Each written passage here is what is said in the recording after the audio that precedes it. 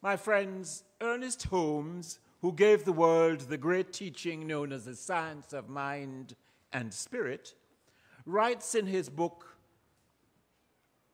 Journey into Life, and I quote, "Today the horizon is clear, the voyage starts anew, we are reborn."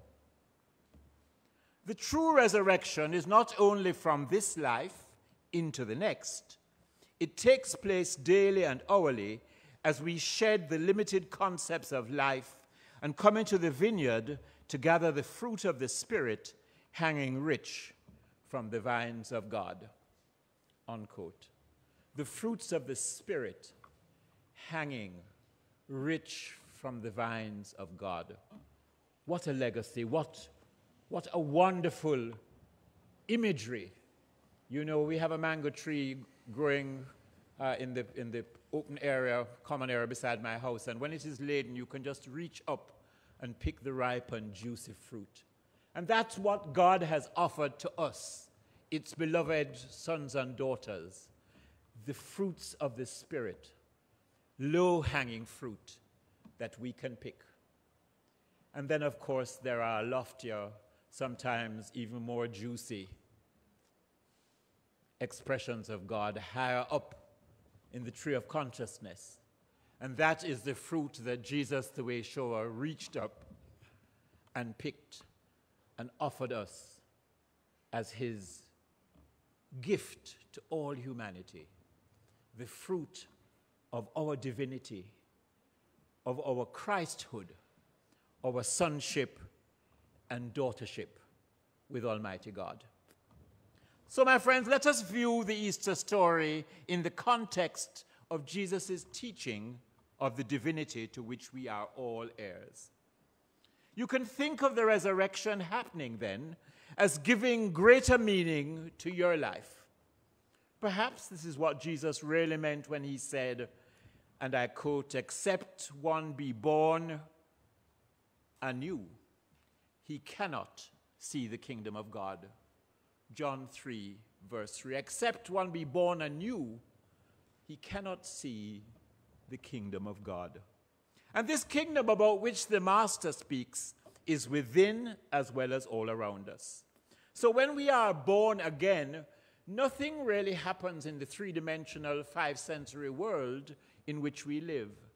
It is a rebirth of the Spirit, of that spark of divinity within us, which knows and knows that it knows that we are divine, that we are indeed the beloved expressions of something so awesome, so beautiful, so powerful. Ernest Holmes said there is a power for good in the universe, and we can use it. And I have discovered in my ministry that this power for the universe, in the universe, can also use us. If we will just open the gates of the temple of our lives and let this teaching take us higher and higher as we rise up in consciousness to the understanding that we are indeed overcomers of this world. Holmes states, and I quote, "A person may be reborn, remade, and renewed in mind and body, just through taking a little time to get acquainted with his better self, just through coming to recognize the invisible and almost unknown guest who accompanies everyone through life. And this presence is the spiritual presence within." Unquote.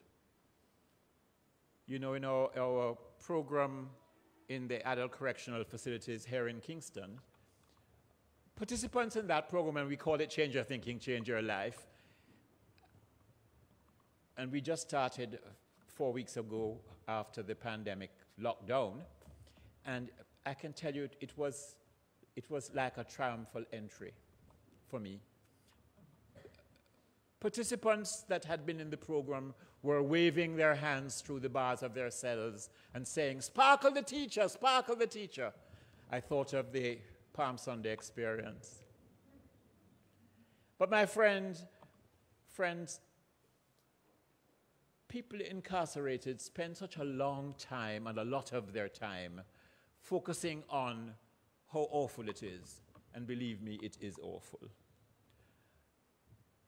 Some are not only imprisoned by bricks and stone and bars of steel, they are imprisoned by blame, shame, and regret. And you know, during the lockdown for pandemic, those men at Tower Street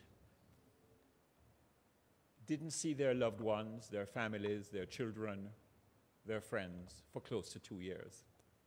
And so one of the things that we always ask at that program is just to get their minds off of God, how awful.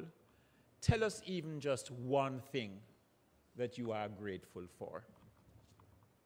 And at one of those programs, one of the participants at Tower Street shared a resurrection experience which moved me beyond words. He said, "You want to know what I'm grateful for, Rev? I am grateful to be incarcerated." I say, "What? What you say? You're grateful to be in here?" Because in my mind, you know, I didn't say it out loud, but, you know, this is hell, you know. They said the master descended into hell, which is a state of consciousness. He said, "Yes, I'm grateful." He said, "I was on the," he's not more than, he wasn't at the time more than about 24 or 25. This is a young man. He said, "I was on the most wanted list." He said, "Anything you read in the newspaper about me wasn't even 10% of the evil that I was doing." He said, "And I thank God every day that they apprehended me. Because if I wasn't in here, I'd be in a pine box."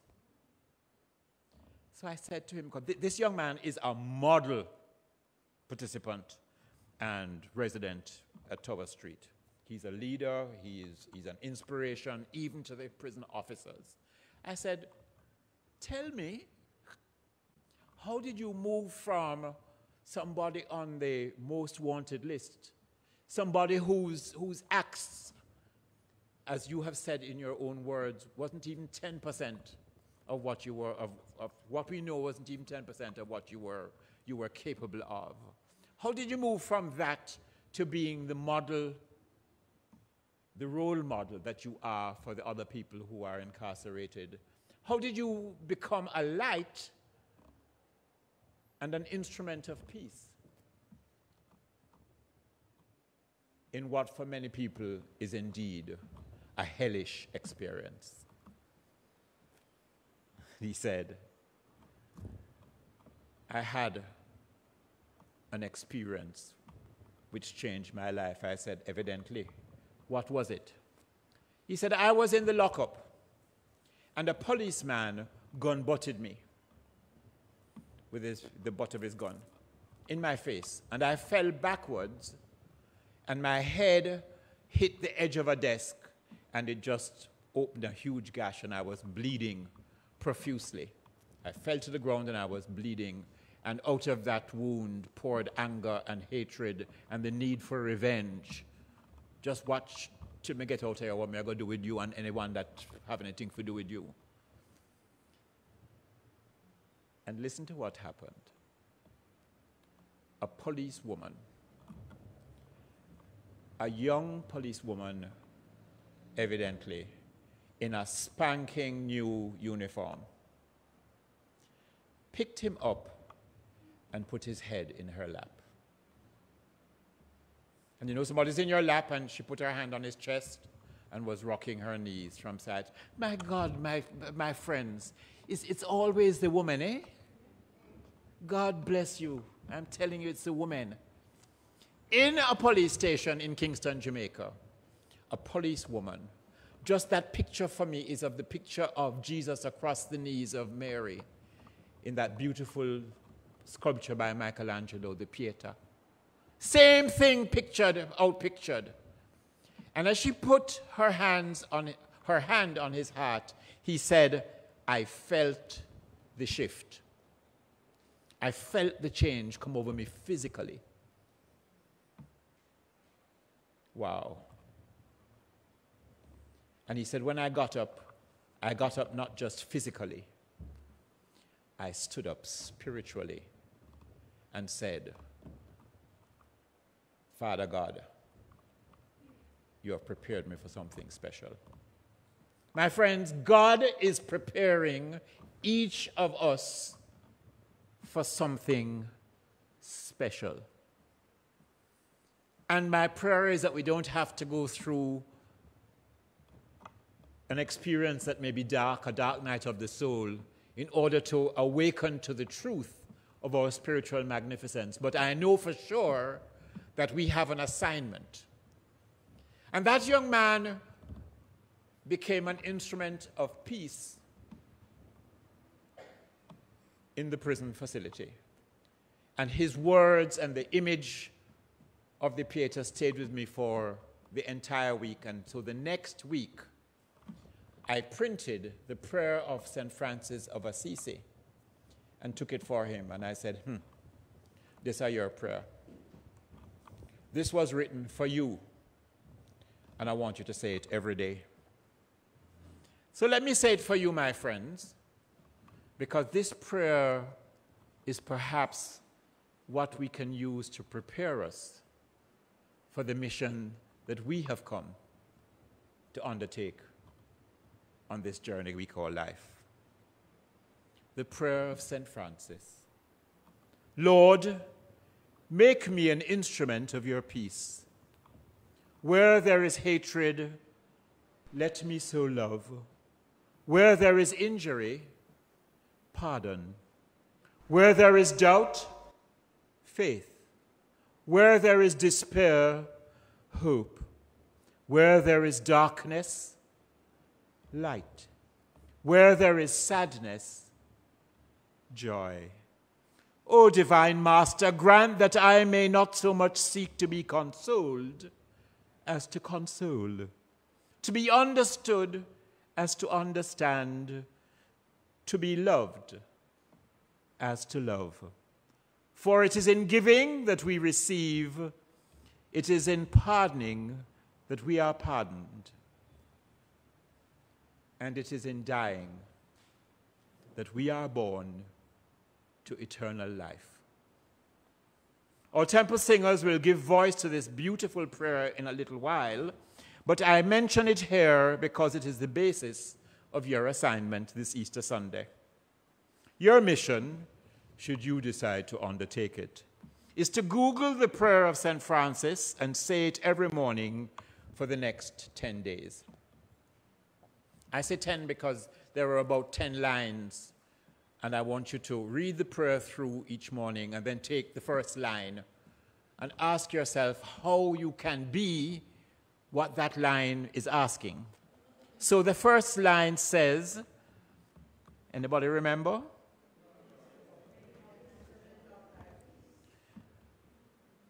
And the next?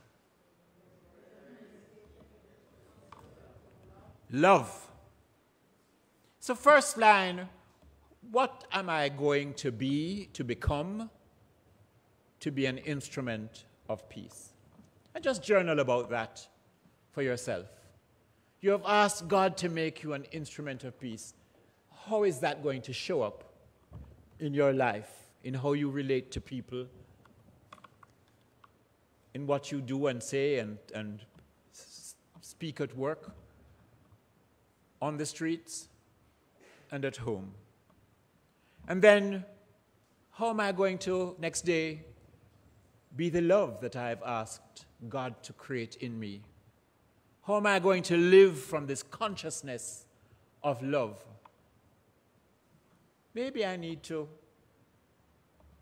see a minister or a practitioner to get some prayer support for this journey, for this mission, for this undertaking.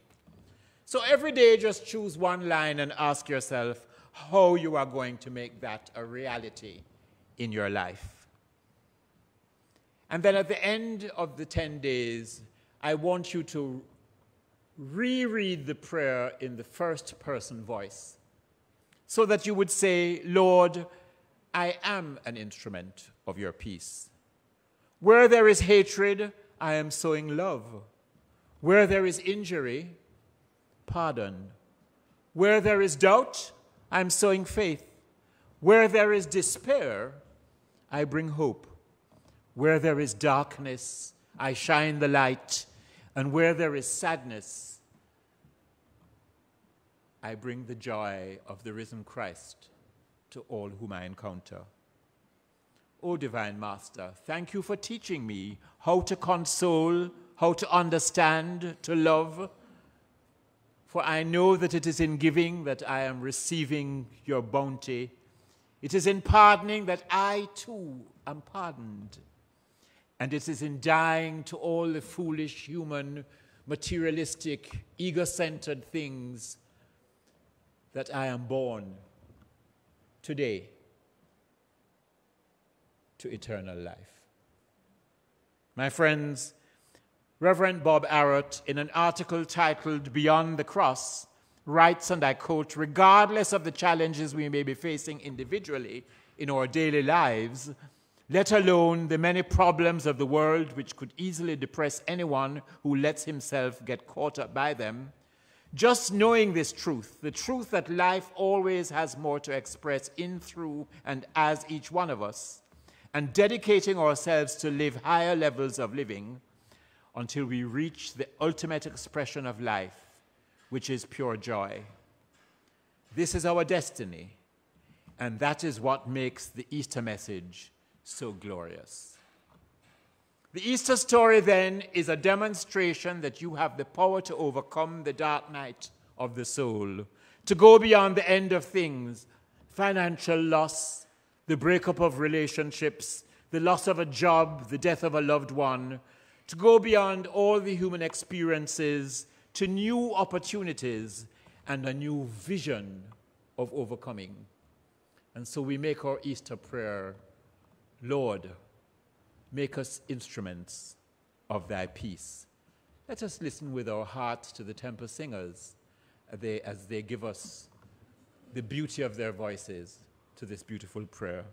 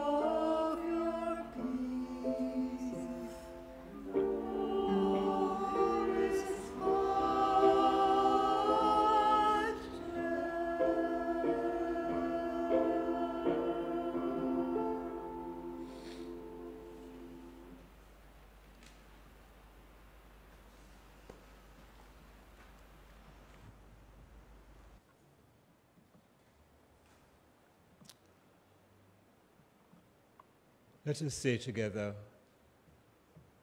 I am an instrument of God's peace.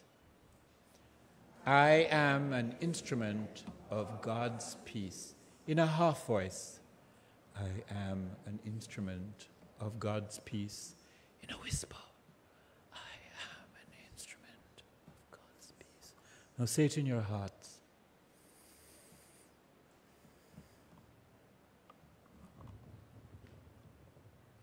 And so it is. My friends, Ernest Holmes puts it like this, quote, "We should resurrect ourselves to the joy and simplicity and spontaneity of life and leave the corpses of our dead yesterdays in the tomb of their own obscurity. We should live more abundantly in God this day. When we come out of our tomb of ignorance and disbelief, how glorious shall be the dawn." Today, all of Christendom sings, "Christ the Lord is risen." It was our introit. Ha, ha, ha, ha, ha, ha, ha, hallelujah. I do not want you to miss or mistake the point, my friends, the deep implication of this rising, of this Easter anthem, because it is your anthem, it is your song, it is your hymn of praise, it is your rising up to the highest point of your own consciousness to become an instrument of God's peace. May you rise in this consciousness as you allow God to be the heart of your way and the way of your heart. Happy Easter. Namaste.